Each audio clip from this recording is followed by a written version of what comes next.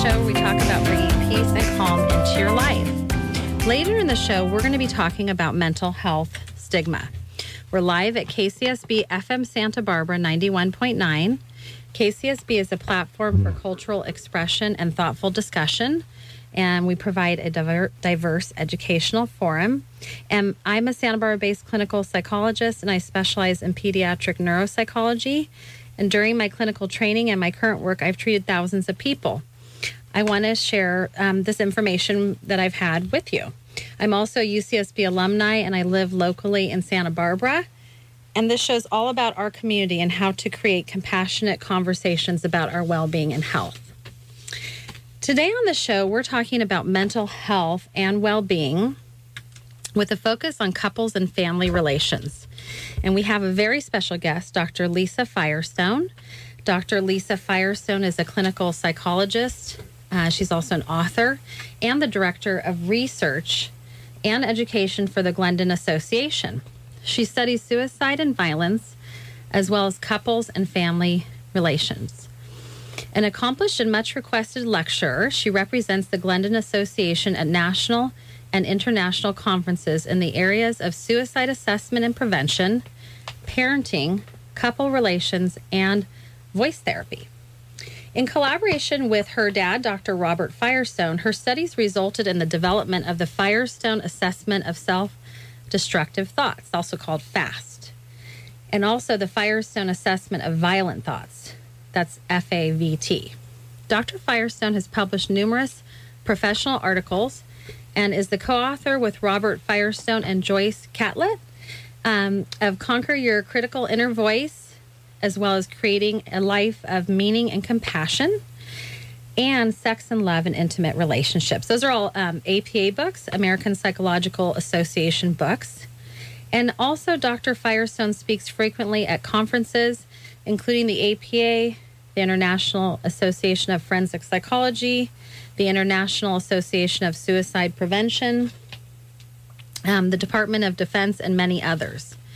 She has also appeared in more than 300 radio, TV, and print interviews, including the BBC, CBS, NPR, the Los Angeles Times, Psychology Today, Men's Health, and O Magazine. It's a good list. I want to welcome you to the show, Dr. Firestone. Thank you, Deborah, for having me. I'm glad to be here. Thank you. And actually, Dr. Firestone and I were just talking, and I think this is a great topic for today, especially with Valentine's Day coming up. Although I didn't really plan it as such, because I know Dr. Firestone she's an expert in many things, and in my mind I was thinking suicide, but we're going to talk also, I think we're going to focus today on couples and family relations, so hopefully that will be something you'll enjoy listening to. And I'd like to just talk a little bit about why we're talking about mental health. I think mental health problems are one of the main causes of the overall disease burden worldwide, and mental health and behavioral problems are reported to be the primary drivers of disability worldwide. They cause over 40 million it says 40 million people that have disability, and 20 to 29-year-olds, which is a young age. This is some research I found. And also major depression is thought to be the second leading cause of disability worldwide, and a major contributor to the burden of suicide and ischemic heart disease. It's also estimated that 1 in 6 people, I think this number is actually higher than this number, but in the past week experienced a common mental health problem. I think we experience mental health problems all the time. Some are, bigger and more challenging, and some are easier, but I think they happen quite frequently. And also, I just like to share that mental health is the largest public health priority. It's also the largest financial burden of any health issue in the world. And stigma and embarrassment are 2 of the top reasons why people with mental illness do not seek help or medication. I also just like to reinforce that issues that surround mental health affect people from all walks of life. So we're all going to be having some kind of mental health issues at some point in our life.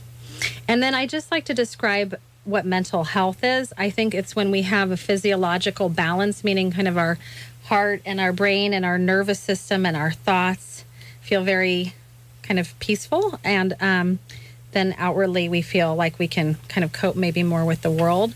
But it's really an ability to organize and integrate those two, kind of our external world and our internal world. And I was wondering, Dr. Firestone, how you would describe mental health. Well, it's interesting because, even in getting trained in this field, you don't get a lot of courses about what is mental health. What you hear a lot about is what is mental illness or, mental health problems, but not very little about what is mental health.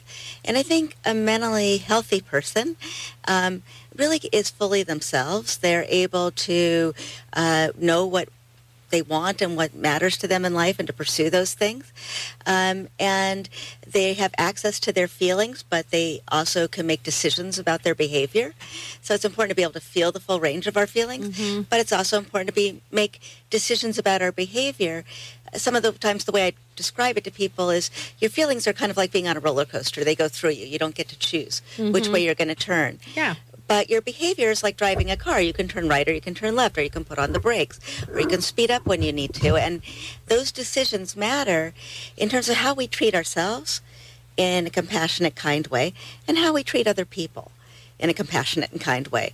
And those, I think, are signs of our mental health because when we're feeling good about ourselves, we also tend to be, first of all, more available to the people who care about us and better for them, whether it's children if we have them, or relationship partners if we have them, or friends for that matter, right? Right, or even anyone that we're around. I mean, if we're not in tune with ourselves, we're not going to be able to be in tune with other people. And if we can't have that level of compassion for ourselves, we're not going to even notice that, right? Right, and it's really important that we also treat other people well and respectfully. But that would be part of mental health, not separate from it. Yes. I feel like everything's so intertwined that I feel like with physics that we're in the next 10 years, maybe they'll figure out some of these pieces that we're talking about. I did do a little research because I wanted to talk with you about mental health and then couples and family relations, since I know that's really your one of your fortes. And I was just making a list of what makes a healthy relationship, too, with other people. I mean, I think there's the relationship we have with ourselves, which, like you're saying, we have to have that self-love and self-knowledge and awareness. And I love your idea of the roller coaster ride. I mean, I was trained more like with waves in the ocean, but I think it is like a roller coaster ride. And the illusion that we can control it is, like it almost be like an on-off switch on the roller coaster ride, right? But we don't have that. Right. And I think really signs of a healthy relationship are when two people develop a connection and it's based on mutual respect, trust, honesty, support, fairness, equality, separate identities. I know people sometimes get overlapping and get too involved with each other's lives. Good communication, a sense of playfulness and fondness. I know John Gottlieb, is his name John Gottlieb? Gottlieb, who's like the kind of guru too on divorce and marriage. He has some great books on couples. He talks a lot about humor. And I think all these things really take a lot of work. So we have to practice this. I was wondering, as we're exploring this, I was going to talk a little bit about stigma, but I'm actually going to talk a little bit more about couples. I was wondering, how do you think mental health and couples and family relations intersect? I think they intersect a lot because I think that, as human beings, I think we're very social creatures. Even those of us who are more introverted want to be around other people. And it really matters, the quality of our connections contribute a great deal to our mental health. And when something's off in our relationships, that also makes us feel pretty badly. So I think close interpersonal relationships are the source of a lot of pleasure and joy, but they're also a source of a lot of pain for a lot of people. And like you said, I think that, close interpersonal relationships really do have to involve honesty and openness to feedback from your partner. Now, that doesn't mean you have to agree with your partner about everything, but that you look for the kernel of truth in their feedback rather than the, flaws around the edges. That you really do have care and respect for them as a separate person from yourself. They are not a part of you. When you get that merged identity, it actually really hurts the romantic relationship because you start to replace the real kind relating with a fantasy of being merged. And that, when you start using the other person for protection or think of them as a part of you, and also that's when the sexual attraction or spark dies out if you do that. If you don't do that, if you stay being two separate people with your own individual identity, with a strong sense of that, but you're able to link, then you can really keep a relationship romantically alive for, a lifetime. Right. I like to tell couples, I don't know if you agree with me on this, but I mean, and also just in relationships, it's kind of like building a house. And I think sometimes we need a really strong foundation to build from. So if our relationship starts out and we have these pieces in place, where we're like a whole person and we're taking care of ourselves and our health and our mental health and our physical health. And then we meet somebody else and they're kind of a whole person versus the idea. I think a lot of us grow up with the idea like I'm half a circle and I'm going to meet somebody else and they're going to be half a circle and that's going to complete me. And I think I like the idea of more that if you can help take care of yourself and become a more complete person, then you don't have, I guess what you're saying is also it really impacts the ability to have an open sexual relationship and also overcome maybe conflict. Is that what you're getting at? Yeah, and also to have, boundaries of that, something lights up your partner might not be what lights you up, and to support their independence in that and for them to support you in that. But you have to see them as a separate person, and you have to see them, in a compassionate light, but a realistic light. So you got to embrace them with all of their good and bad traits. If you get into a relationship thinking you're going to change the other person, or you're going to make them whole, or they're going to make you whole, right? First of all, is the idea that somehow you're broken and not a whole person without them. And, what we're attracted to is another whole person who's attracted to us as another whole person. And so we need to keep that sense of separate identity that can link. So we can be very close. We can share a lot. But we're two separate people with two sovereign minds that are informed by all the things that happened to us before we even met each other. That's right. And a lot of it has to do with our very early relationships, because the model we get for how relationships go, for how to think about myself in relationship, how to think about other people in relationships, and also how I can expect to get treated by others, how I should treat others, really come from our very earliest relationships. We develop what John Bowlby, who was the founder of the field of attachment theory, calls internal working models, or ideas about how relationships are going to go. Mm-hmm. And then we take them out to the world. And it turns out, for instance, if you have security as a child and feel have a good enough parent, because there are no perfect parents, but good enough, what you learn is that, people are going to be there for you most of the time. And when they get it wrong, they're probably going to fix it, and it's all going to work out. And when you're like that, it turns out your peers like you better, your teachers like you better, your relationships go better as an adult. So, wow, how do we, first of all, figure out exactly what did happen to us, make sense of it, and really work on repairing that so we can have healthier relationships as adults. And that's something I've been very passionate about. Actually developed an online course that people can take about that with Dr. Dan Siegel, who's a leader in the field of interpersonal neurobiology and an attachment researcher. And we really walk people through identifying those messages they got early on and those feelings they developed about themselves and what they internalized about how relationships go and how to work on that depending on what type of attachment you form. Because, as children, as babies, our job is to figure out the social world we're born into, whatever it is. Mm-hmm. Who are those adults and how do I get them to take care of me? And the adaptations we make to get our needs met from the time we're very little are adaptations we tend to carry with us throughout our life. Now, sometimes they were absolutely the best idea in our family of origin, but they're not working for us so well in our adult relationships. Right. And that's when we have to challenge them. Yep. Yeah, you said a lot of good information there. I think what you're talking about, too, is when I like what Dr. Firestone brought up about the idea like you don't have to be a perfect parent. And that comes from actually Sigmund Freud, who had a student named W.R. Bion. I just know this because I study these people. And I love that quote. And the quote actually says, you don't have to be a perfect mother. You have to be a good enough mother. So and also there really is no perfection. So just try to achieve somewhere in the middle that's moderate. Right. And it's also about repairing the times that there's ruptures. Right. That actually builds resilience. If you had this perfect parent that there was never a rupture, you wouldn't really be trained for dealing with that. And it's going to happen in the real world. I think we are living in a culture, though, where that is a very valid point and a big point, actually, where we don't want to have any kind of conflict. I mean, what I try to teach my patients is actually, and I do this in my own life, too, is to welcome the things that are most bothersome or I fear the most or that maybe I failed at, because really failures, quote unquote failures, are ways to, like, or ruptures, however you want to say that. I think those are opportunities for growth and evolution and change. But if we don't ever have the awareness that they even happened, and I like you said that you and Dr. Siegel have created this kind of format. I know just today in my practice, I was going through with someone and we were talking about what type of attachment they had. And I said, well, do you know about that? And they didn't really know too much. And I just explained, there's secure, anxious, avoidant, and ambivalent. But, it's hard to identify unless you have someone kind of walking you through that. So maybe, is that like a guided program or something? Yeah, it is. It's actually an online course through our website, psychalive.org, which has just a lot of good, healthy information about psychology, whether it's being alive to yourself, alive to your romantic relationships, or alive to being a parent. But, it really walks people through what those attachment styles look like, and Dan and I actually role play them. Nice. And kind of what the child internalizes. And then we also role play what it looks like when in your romantic relationships and how that plays out. So people really can get kind of a visual, and it's something they can work through at their own pace. We have exercises for people to do that help them identify their attachment pattern as well, and also to resolve any unresolved trauma. Because, we think about trauma as, big, terrible things that happen to people. Right. And we like to think none of those happen to us.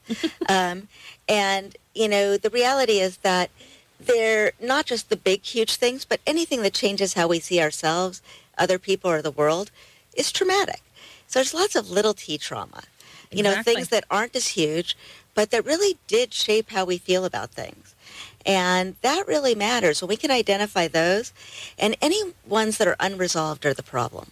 So, trauma is most problematic when it's not resolved and not worked through. Right. And so it accumulates. It just keeps compounding. It accumulates, and it causes these radiating effects. If you can identify what those traumas were and work through them and make a coherent story about them, it really does help to have them not be troubling you and shadowing you and, coming out in the way you relate. Because in essence, unresolved trauma we tend to recreate throughout our lives. Right. We recreate it in different ways that may not be the same way that it was created in the first place. And then it seems like it's different, but it's just it's like a symptom of what's really the underlying piece there. Absolutely. And I think trauma is a really hot topic. And I actually did a lot of my research at UCLA Medical School on trauma too. And I think that, trauma really is accumulative. And I think people think, oh, well, I didn't really have any trauma. But like you're saying, everybody has had trauma of some type.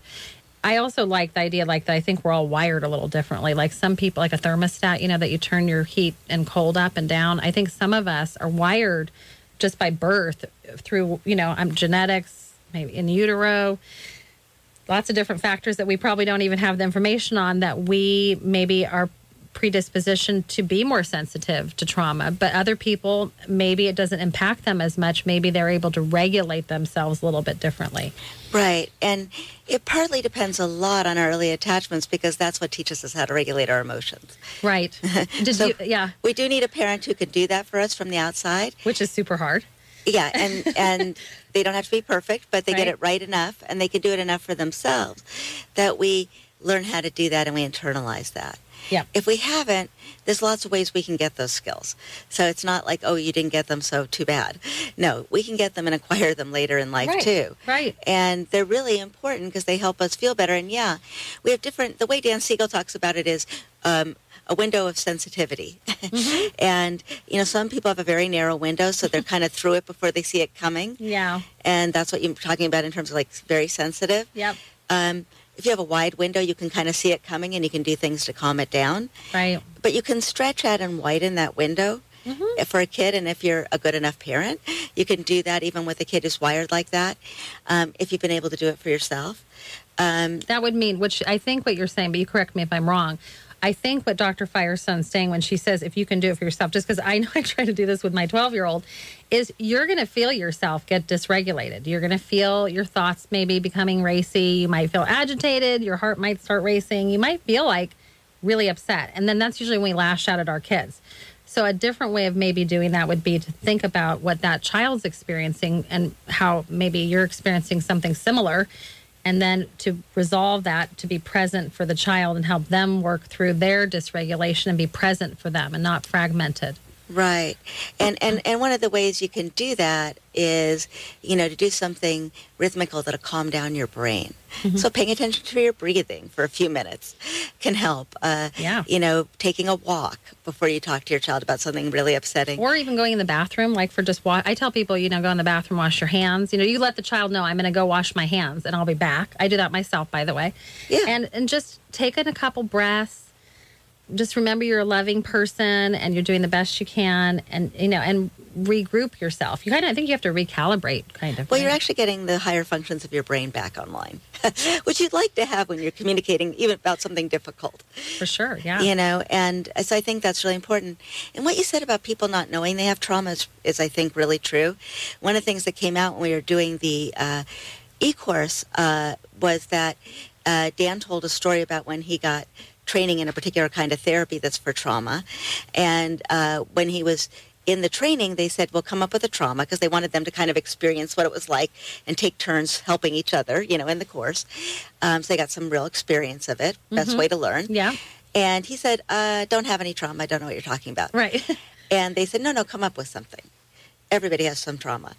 And what he came up with is a story about when his dog died when he was a young boy, and how he felt responsible for that. And it's so interesting because I've heard Dan tell this story, having been in one of his study groups starting about 15 years ago. I've heard many, many different versions of this story now. Of the dog with the trauma. Of the dog story. And it really has morphed in various ways, his understanding of it, because each time he realizes part of it's not resolved, he goes back into therapy. Yeah.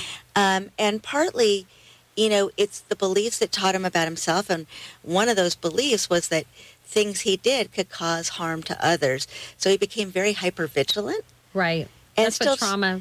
Yeah. And then, still to this day, I was walking down a beach with him on vacation last year, and he wanted to put sunblock on every person on that beach. He still has that hypervigilance for danger, and it was just interesting to see, Yeah, how it manifests. How it manifests in this overly helpful behavior, which might actually feel intrusive to some people. Yeah. But, it's interesting to see how that developed and how it's played out as in his personality. So we have these things. We may not understand their origins and how they're affecting us, sometimes for good, like being extra careful about things isn't always bad, especially if you're a doctor. We would like our doctors to be a bit careful and a little hypervigilant for danger. That would be good. But on the other hand, it caused him to be that way with his kids, and they really resent it. And they probably have hypervigilance about those things, too. And they have anger and resentment at their dad for always sort of hovering and worrying. Mm-hmm. And, finally, at one point, his daughter said, hey, get a grip, man.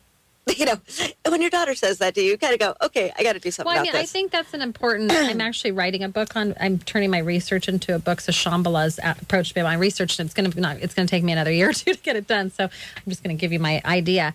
But I think that what you're saying is that walking down the beach, because of this trauma that he had that was unresolved, it kind of not only impacted him and him like becoming too invasive with the people on the beach, and maybe not being aware of that, but then his kids gave him feedback, and that was kind of a light bulb idea for him. So he was receptive to that from the kids.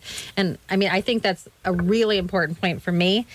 I love to listen to my son. It's hard sometimes. He doesn't always say things that I would necessarily agree with, but, maybe he has ideas that would help me match him. There's been a finding, too, that's been repeated over and over again with kids, too, is that children do know what path to follow toward healing, but also we have to listen to them.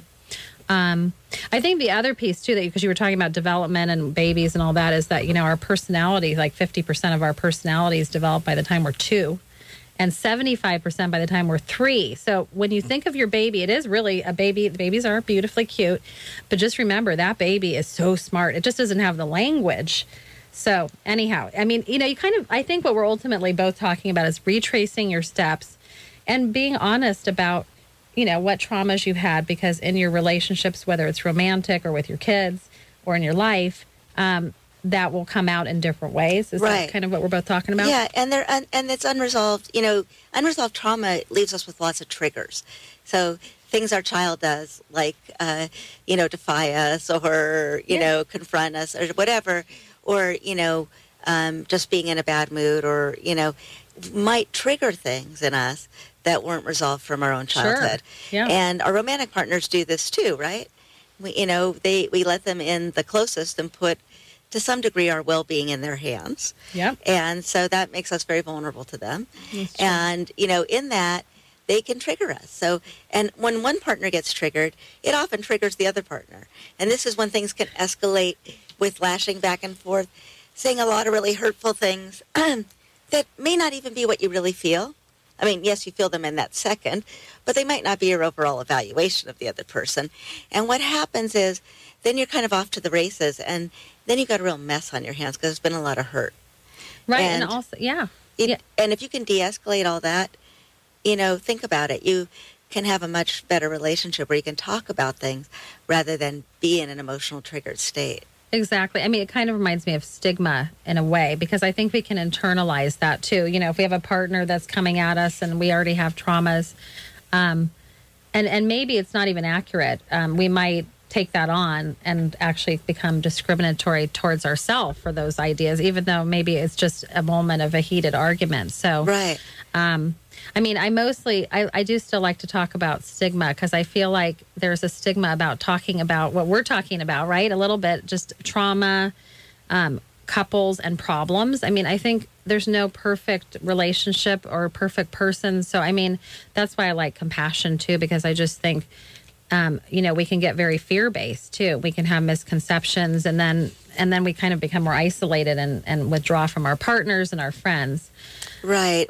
I think we have to be careful about that. And I think, myths like the idea that we have a soulmate, or that there's some Prince Charming that's going to come, waltz into our life, or some princess who's going to be perfect. Right. The reality is there isn't. Exactly. There's good enough partners where there's enough of a fit, and where you can talk about the stuff that's difficult, and where you can grow together. And, it's a process. And sometimes your partner is going to be going through a hard thing. Sometimes you're going to be going through something hard. Right. And, that knowing that those are part of life, and that there is no perfect partner. If it was the perfect partner, there'd be no problem. No, that's just not true. There's always going to be. Actually, the problems, though, can be, like I was saying before, those can be opportunities. But we usually kind of shirk away from that. That's true. Right. And I think we do need to approach them and deal with them and talk about the things that are hard.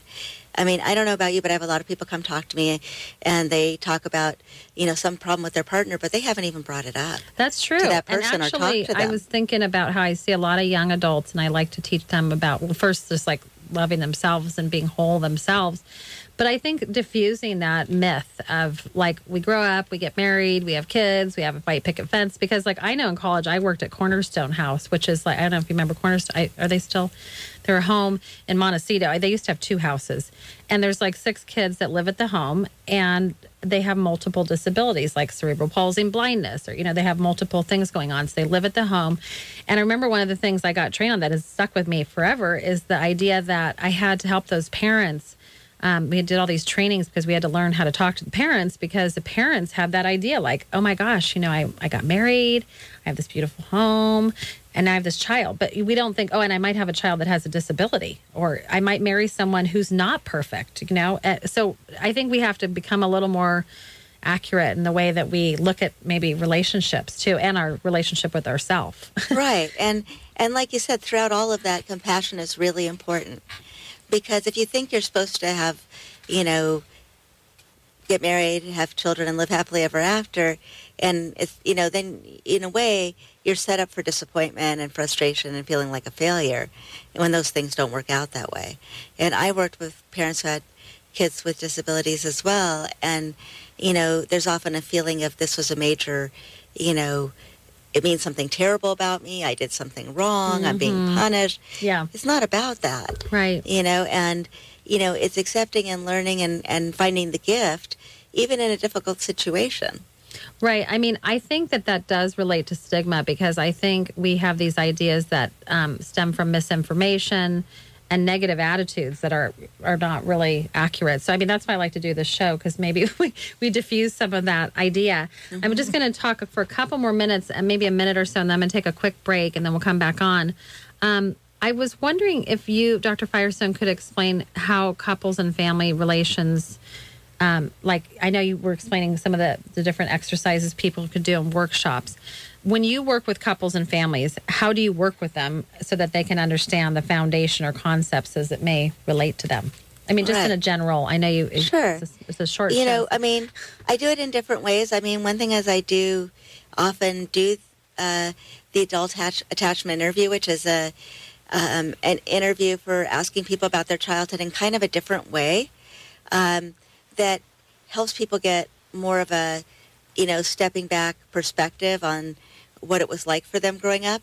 And if you do this with a couple with with their partner in the room, the partner's not allowed to say anything. They don't chime in about your mother or your father or your early childhood. They're just there to listen. Mm-hmm. They learn a lot of things about you, and you learn a lot of things about them. And so that's helpful for people. Mm-hmm. And that helps people get a lot more compassion for their partner. Yeah, I like that. And understands how some of their dynamics kind of fit together.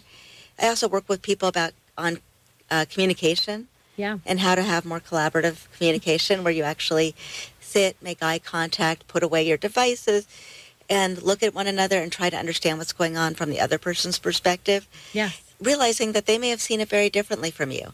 Find out there's not usually somebody who's right and somebody who's wrong in most couples' disagreements. Yeah. Well, no, that they're both seeing a different reality, partly based on their past. Right. Their perspective is based on their experiences. Yeah. And that when they can see that, then you can do more to align their states. And are they really on the same side about what they want the outcome to be? Mm-hmm. And, that they usually can get behind. They want to be close. They both want to be heard and respected. They both want to provide that to each other.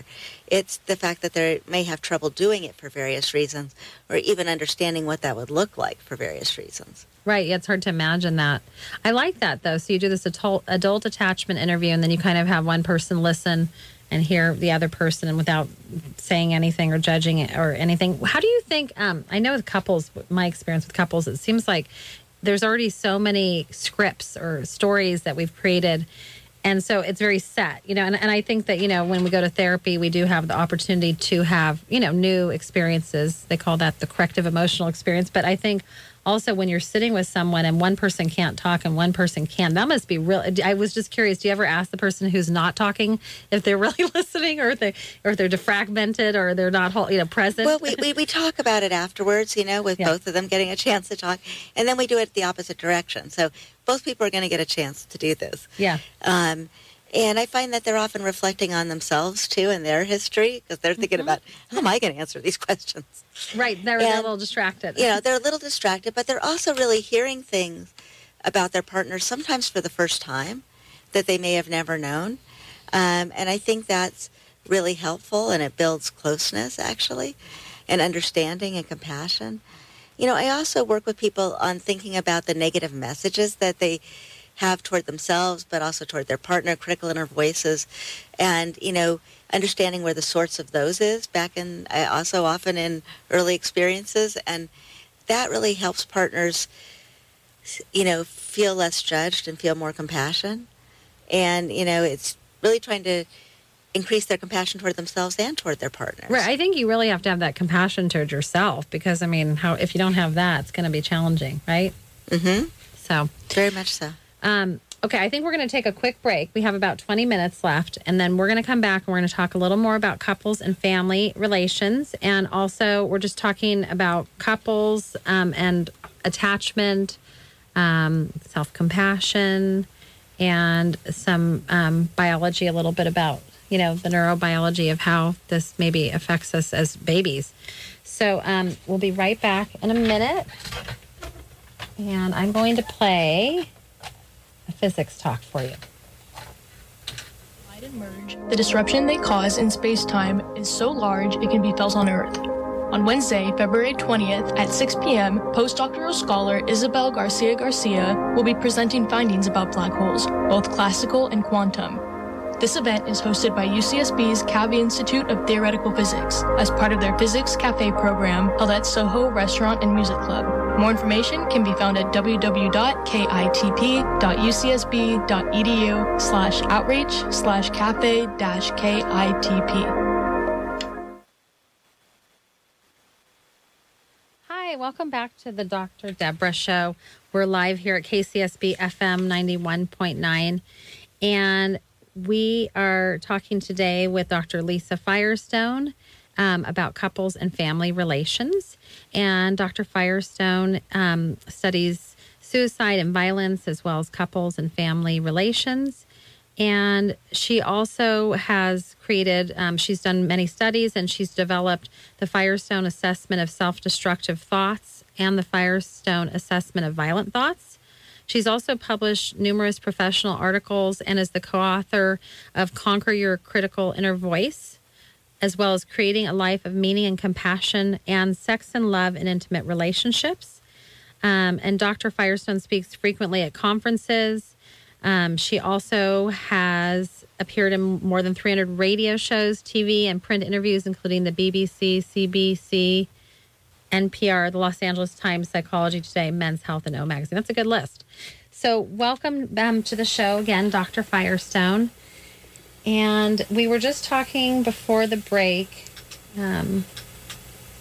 about couples and family relations. And we were just kind of talking about attachment, and Dr. Firestone was explaining that on the website, which is Psycholive, is that what you said? Mm-hmm. Which actually Psycholive.org. It is a nice website. You've got some good things on there. That there's something called the Adult Attachment Interview, and it kind of guides you through, right? Is that what you were explaining? Like what your attachment style is. So if you're interested in, I think that's kind of an important thing actually to really know. I was wondering, like, how do you think that your work in like the couples and family relations field has like accepted or rejected mental health stigma? Well, I think it's really important to address mental health stigma, because I think the biggest thing that stigma does is it keeps people from going for help. Whether it's working on your relationship or working on just something about yourself or something you're struggling with, it's really important for people to know that it's okay to go for help. And, I think we have two problems in our country anyhow. We have the problem of the stigma of going for help, and what will your friends think, or what will your family think, or is it okay, right, or what will your partner think, or whatever it might be. But there's also the fact that, there's a lack of access to, resources and availability of mental health treatment. We do live in a community here in Santa Barbara where there are a lot of therapists, and there are people available, and there are even low-cost counseling options available, but not everybody knows how to access them or how to get to them. And, I think that's really important, and more people are looking for mental health help on the internet. Yeah, it's become popular. Actually, all the magazines, people, it seems to be a trendy thing, which I'm happy about. Yeah, it is. And just because at least more information's out there for people, and a lot of good information. And that's part of why we developed Psycholive, because we want to make this information, the webinars and the e-courses we do and all of the blogs available to people all over, and it's interesting that we get for our webinars people from countries all over the world. So that's one thing about getting on the internet, is you reach people outside of even who you thought you were going to reach. And, our whole focus is on destigmatizing mental health and providing people with ways to work on their mental health or address mental health issues so they can feel better and have more satisfying lives. Yeah, there's a lot of great resources on there. And I think I also am just a big proponent of the media, and I'm always trying to get the media. I'm hoping to I had Glenn Phillips on last week. We have some other people that are going to come in that are in that realm. But I just think it's so important for people to realize that those people that are famous or, have these high profile jobs, it doesn't necessarily mean your mental health's any better, right? I mean, I think we have to decipher what we see on the TV shows. I don't have TV, so I don't really know, but I know what TV is. And I think a lot of us watch TV and we look to media, right? And not just the internet, like what your website has.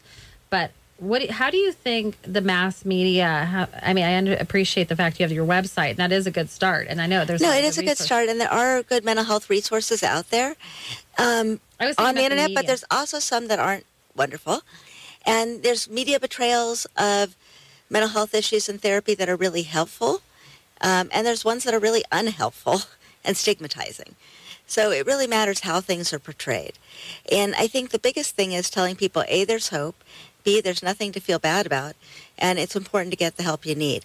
One thing I thought that was very positive that I saw recently was on the Grammy Awards when Lady Gaga accepted her award for her song. and for the song that's in a movie that definitely deals to some degree with mental health issues. Yep, she's a big mental health stigma proponent. Very much, and a stigma buster. And she talks about her own mental health struggles. She's actually I've talked about her on my show because she's like on the Hague Committee. She's part of the United Nations Committee. She's really taken a strong stance on this. But right, and she struggled with her own mental health issues, so she's very sensitive about it. Right. Very clued into how people feel excluded and different, and put down for things that they, about themselves, and how that makes people feel about themselves. And, I like her messages because they're about getting help and getting, and that there's hope. Yep. Those things really do matter. They convey a lot to people. And, these are people look up to, and we like to think, they're the perfect human being. Well, the perfect human being has mental health problems too. That's the reality. Exactly. And here's how you can get help. And please access it. It's good for you. And, I think it does matter when people who have celebrity status for whatever reason, I think this about both Prince Harry and his brother and William in England, they've really adopted mental health as a cause. Right. And they, talk about, mental health issues. And I think that's so important. And they have celebrity status for, the reason that people... They're doing a great job. Look up to royalty. And those, when people in those positions handle it responsibly, I think it actually helps a lot of people. Well, they're doing a beautiful job, I think, because of their the relationship with their mother. And yeah, I actually saw when I was looking that they were just... discussing why British people have more mental health problems was the title of the article, I think. But I mean, it doesn't mean that they have more mental health problems, but I think that what the point they were talking about is why they aren't talking about mental health problems. So I think they're trying to instigate that kind of like, right. I'm just trying to get people to talk about this more. And they're using their own life experience of losing their mother at an early age, right? To talk about what loss is like. And there's plenty of people who experience loss, and how important that is, and that it's okay to talk about that. It doesn't just go swimmingly when you have to deal with things like that at an early age. Yeah, and when in my practice, like sometimes someone will come in and 1 week they're like, "Oh my gosh, I feel completely hopeless, and my marriage it's not happening, and it's devastating." But then we do some work and we talk about really maybe the more uncomfortable things and thresh through it. In psychology they call that working through. You kind of work through it, and maybe you come to a different place and space, so you're more receptive to meet your partner. And then it's interesting, like the next week that person might come back and feel totally better. But what I try to do is always remind them, like, there will be another time. It's like you talked about the roller coaster ride or waves in the ocean, right? There's going to be another wave of something that happens, or another, unfortunately, life has tragedies and ups and downs. Absolutely. And that's what resilience is learning to deal with the ups and downs. Right. I think resilience is another like really hot term. And I think you did a great job of explaining how that gets built, really developmentally too, at a very young age. Dr. Firestone, I was wondering, how do you feel that a person receiving support from like a couples and family relations support person could help a person through like a mental health crisis? Yeah, I think the biggest thing is being present for somebody and really listening to them when they're in mental health crises, and really trying to empathize fully with the pain they're experiencing. People want to feel heard. Think about when you've been in your own crises. Right. You want to feel heard. And when somebody can hear your pain and sit with you in your pain, you start to feel a lot better. Yep. You feel joined, and you feel like you're not alone in it. Mm-hmm. And, the reality is in most crises, people turn to their friends. That's true. Not always a professional. Yep. But even with professionals, what they really want is to be heard, to be understood, not to be talked out of their feelings, or just, do this, it'll cheer you up, or you'll feel better if you do this. What they really want to do is to be heard, and for somebody to play back to them what they're hearing, and to offer a sense of hope that things will get better, like you said. Mm-hmm. So when somebody's in their dip, to recognize, yeah, I'm here right now, but last week you weren't here. Mm-hmm. So I was talking to somebody I'm working with who's got, very severe depression at times and has struggled with this for a long time, even though she's quite young. And it's really important because sometimes she's just a fireball and has lots of energy and lots of passion for mental health treatment, actually, and for helping people in distress. And she's a great ally to lots of people and has been very helpful in various roles in terms of her profession.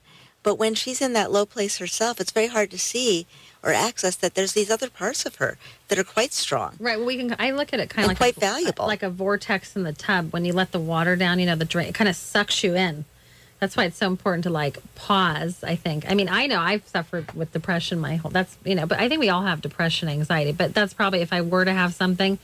But for me, I think what really helps is like what you're talking about is, one, to just step away and take some breaths and remember, that I'm here on the earth. And also I think, I think that this illusion like that we're not going to have depression. I don't know, that's kind of another whole topic, but really that there's these other parts of who I am, that I can be. I like what James Hillman, because I got trained by James Hillman. I don't know if you ever met him when he used to come here, but he always talked about depression as something that's juicy. Like he would take out a Shakespeare book from whatever, I don't remember the year of Shakespeare. He was like an original tattered book, and he would read a character description. And it was a way of training actually doctors to do their case notes, which I thought was really great, because really it's that person's journey. Like it's not for me. It's the same thing I think you're talking about with listening to a friend, is you don't have to tell them what to do. You don't have to have the answer or, give them the pat on the back, although some people like affection. But I think there doesn't have to be a right answer, just more listening. And also maybe even if you reminded, I guess, that person of what we're talking about, the other parts of who they are, because everything's in flux and changing, and we're not just one thing. Right. And depression's different for everybody. Like I know James Hillman talked about, like, does it feel like a cloud's following you? Does it feel like you want to stay in bed all day in your pajamas? Do you feel like eating mashed potatoes? Make it more descriptive, because then you can also address that and maybe meet that. Yeah, absolutely. And, everybody's an expert on their own situation. And we got to remember that. That's true. We shouldn't be talking down to them about what they're experiencing, no matter what it is. Yeah. And then it's really drawing on that, where are their strengths and what are the things that work for them, and help them feel better. And that's really different. We can't prescribe that. It's kind of like meaning in life, which is a very important thing to have for getting through the rough spots in life. But, there's not one meaning in life, and you find it, and then you have it. I know. My son asked me that the other day, so that's the only reason I was smiling at you. He said, Mom, what's the meaning of life? I thought, that's a good question. Let's talk about that. Let's talk about it. What lights you up? Yeah, exactly. What kind of things would make your life feel more valuable to do? Yeah. And, it might have to do with travel and adventure. It might have to do with doing volunteer work and helping other people. Right, we all have our own meaning in a way. We have our own meaning, but if we don't have that, we have a lot of trouble. So finding that is kind of important, because without that, we're kind of like a ship without a rudder, Or sometimes we do know what it is, but we don't make much time for it. And all the busyness in our life and the quotes, things we have to do, whether that's, work and school and kids and relationship partners and blah, blah, blah. We forget we don't always give enough time and attention to the things that light us up. And when we neglect that, we're not only not feeling as well ourselves, but we don't have that much to offer the other people in our lives either. So it's really important that we figure out what that meaning is. And it's not like one thing. It may morph over your lifetime too, right?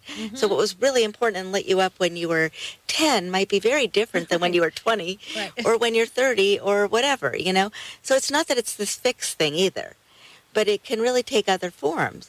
But it's important. So sometimes you discover something that lights you up. Like, I was never a person who played a lot of sports or did a lot of things that were very physical. I lack hand-eye coordination. But I found that I really love hiking and being in the outdoors, and it actually calms me, and I just light up. It makes me happy, puts a smile on my face. I think hiking is good for everybody. Right. Yeah. But see, if you do that, then you get really, do those things that really light you up like that.